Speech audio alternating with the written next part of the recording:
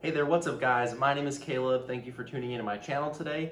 It's been a while since I've uploaded a video, but today we are going to be talking about the Kapital Century Denim, and I'll be going over my review of the different Century Denim pieces I have, and as well as telling you about what all the different numbers and codes mean, trying to decipher kind of the way they code their fits, and as well as the different materials they use. So first things first, we can go over what Kapital is and kind of explain the Century Denim. So originally, when they were created by their initial founder, whose name I don't quite remember, but I'll have posted here, he created the brand with more of an intention towards reproduction, and eventually the brand kind of moved more towards this artsier and more unique aesthetic that it has now. If you want a more in-depth guide on that, the video on Kapital by The Casual is a great background to get.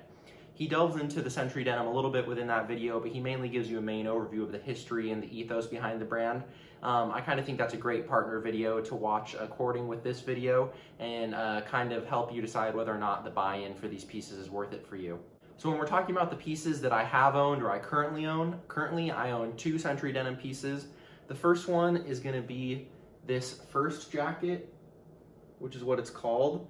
And this is basically a Century Denim version of a Levi's Type 1. As you can see, this one is in the Kakishibu persimmon dye. And so what that means is if you look here at the base part of the denim, it is dyed with persimmons, and then the over stitches are dyed with indigo. You can see on the back here, it has the cinch and these creases, as well as in the front. It has the singular pocket and the three pleats. In addition to that jacket, I just recently received this pair of the mud dyed Century Denim.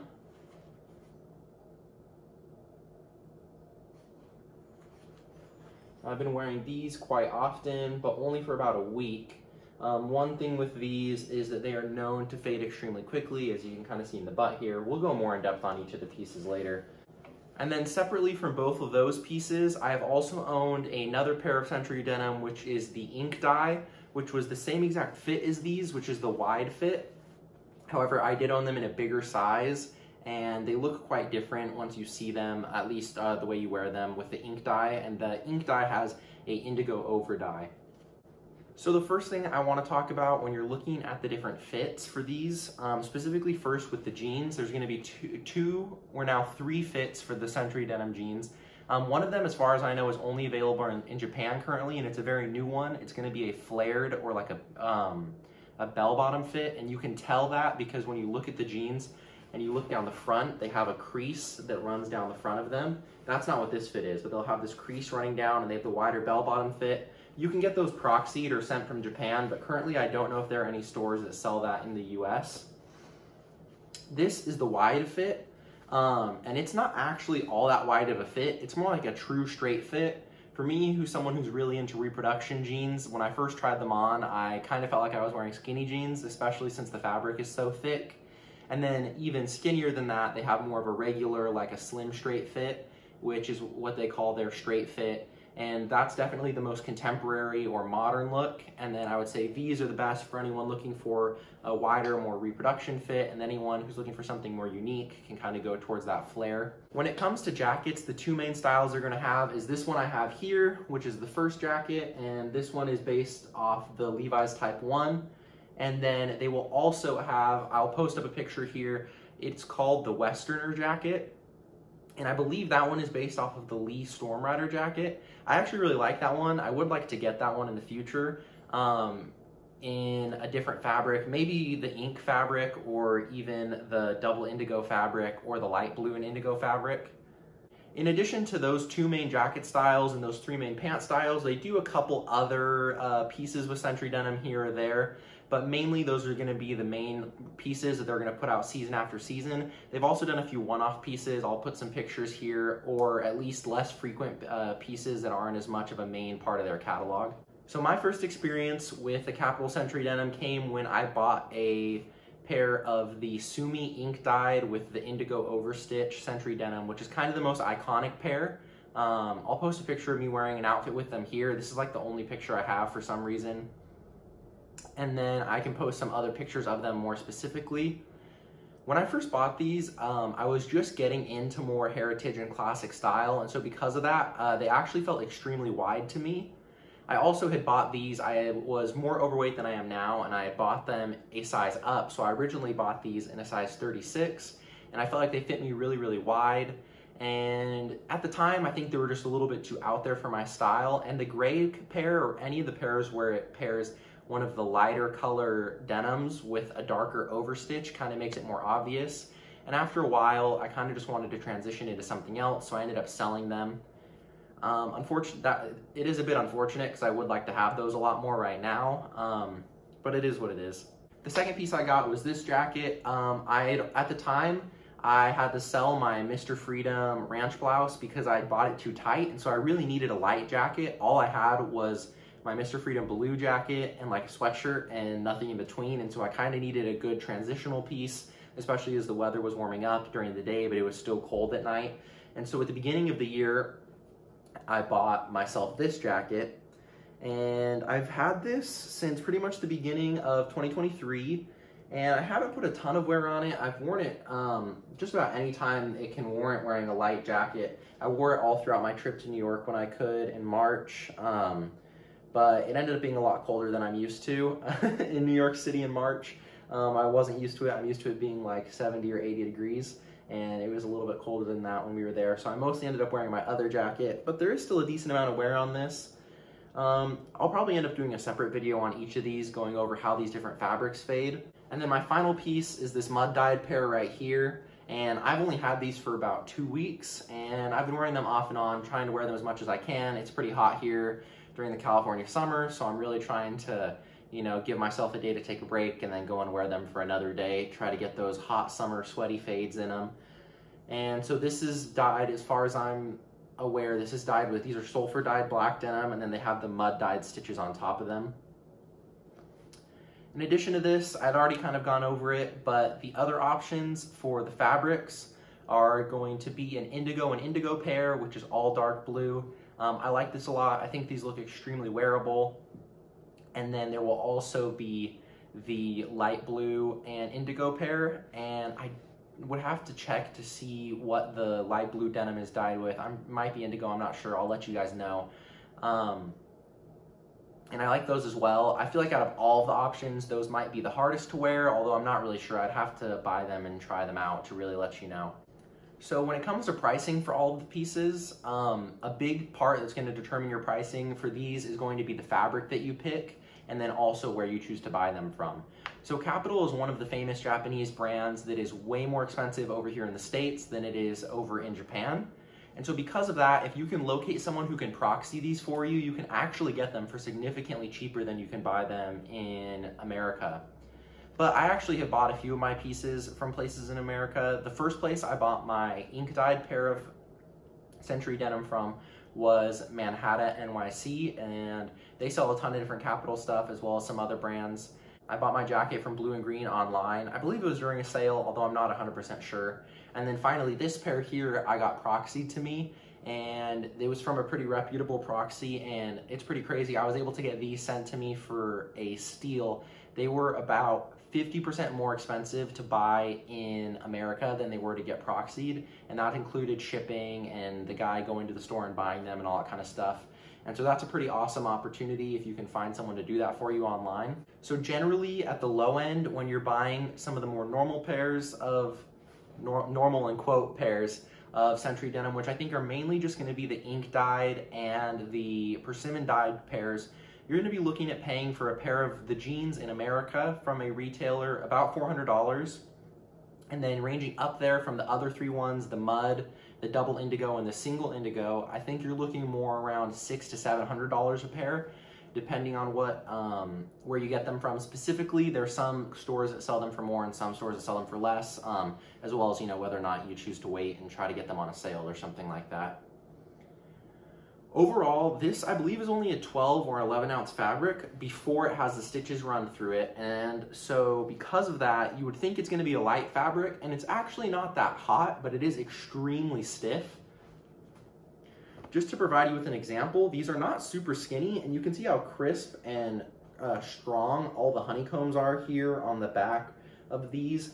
And recently I've been getting into not cuffing my pants as much, and so you can even see down here, I hope you can see, there are creases right here from the light stacking that's happening. And that's just because of how stiff this fabric is. And I bought these in a size 34 as opposed to the size 36 I had previously owned, and these definitely fit a bit slimmer than the other pair, although they did stretch out quite a bit. And so because of that, these are creasing a little bit more than my first pair did. Here on this jacket, you can see it has a much looser fit, and so even somewhere where you would normally see a lot of creasing, like in the sleeves, even with this stiff fabric, there's almost no creasing, as you can see. There's nothing super considerable. On this sleeve, it's a little bit more visible, I believe. And then in the back, you can see, just because I wear this and lounge around in it, it has some creases in the back here. I would imagine that when it comes to the jackets, that the Westerner style, which looks to be a lot slimmer and a lot less boxy than the first jacket, I think would probably crease and fade within those creases a lot more, especially along the kind of indigo lines, because of that slimmer fit. So if that's what you're looking for, that could definitely be something to push you more towards the slimmer and a little bit more modern Lee style silhouette versus the more traditional Levi's Type 1 silhouette.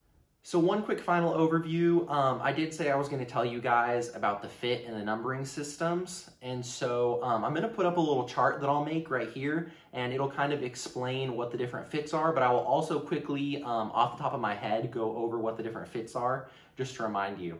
So I don't remember the exact name, but there's the flare fit for the pants, then the monkey Cisco fit. It's a weird naming convention, but that is going to be, when you see monkey Cisco, that is going to be the wide fit. When you don't see monkey Cisco on the pants, then that's going to be the slim fit or the slimmer fit, at least in relation to how the monkey Cisco fit is. Occasionally it'll say wide, occasionally it won't. What you really should be doing to make sure you're 100% getting what you want is looking at the measurements, which is kind of what you should be doing anytime.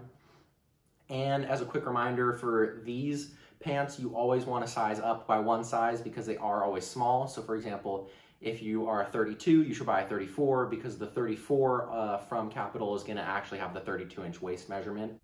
But hopefully that'll make it easier for you guys to understand because it's not the most clear thing. I would say definitely check for any specific piece you want across all the different websites you can find because everybody's website kind of has a different explanation. I found, for example, when you look at Standard and Strange versus Blue and Green versus Manhattan, and even a few other places, they all kind of have different descriptions and they all have different little nuggets that make it a lot more useful to understand exactly what the coloring or the dyeing or the materials or any of the specific processes are for these. And I can go more in depth of those when I do reviews on each of these specific pieces to explain that to you more clearly. As a final quick takeaway, I do want to go over a pretty big caveat for these, which is going to be the price. As you can see in this quick little review, these are pretty special jeans and jackets and a very special fabric. It's my understanding that no one really knows how to reproduce these in the exact way that Kapital does, and so it makes these a very unique and special product, and because of that, they can definitely charge a surplus. You're looking at high $300 to $400, even buying a lot of these pants directly from Japan through a proxy service. And that's pretty expensive, especially for a normal person who's not used to paying high prices for jeans, and even for someone who is used to buying really nice jeans. There aren't that many brands that are selling pants for above $300, so it's definitely something to consider whether or not these are worth it for you. Personally, I think these are such a unique and beautiful piece. I just see being able to wear these forever.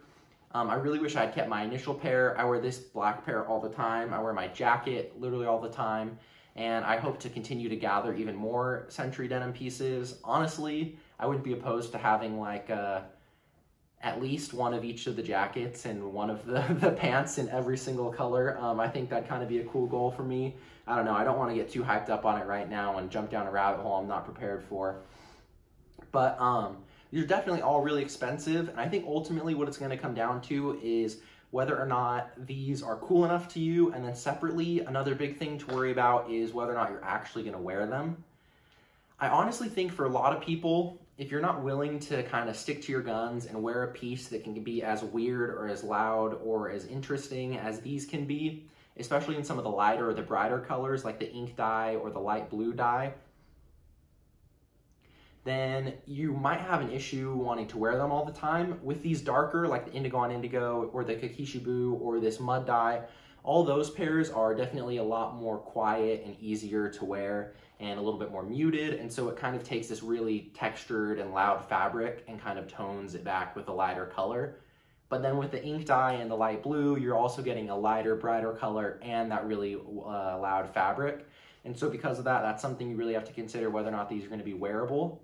If you say, yeah, I'm definitely going to wear these a lot, then I honestly don't see how you'd be mad at yourself for spending money on these. These are such amazing pants and jackets and just pieces in general.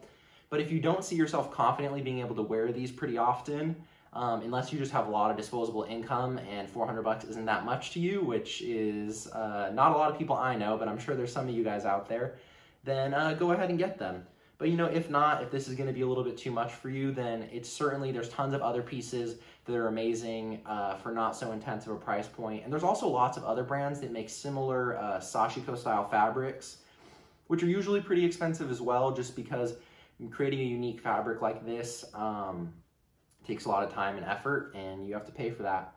But I think there might be some more affordable pairs like from Naked and Famous, although I'm not sure if they're doing any at this time. Beyond that, I'm not really sure of anything specific at the moment.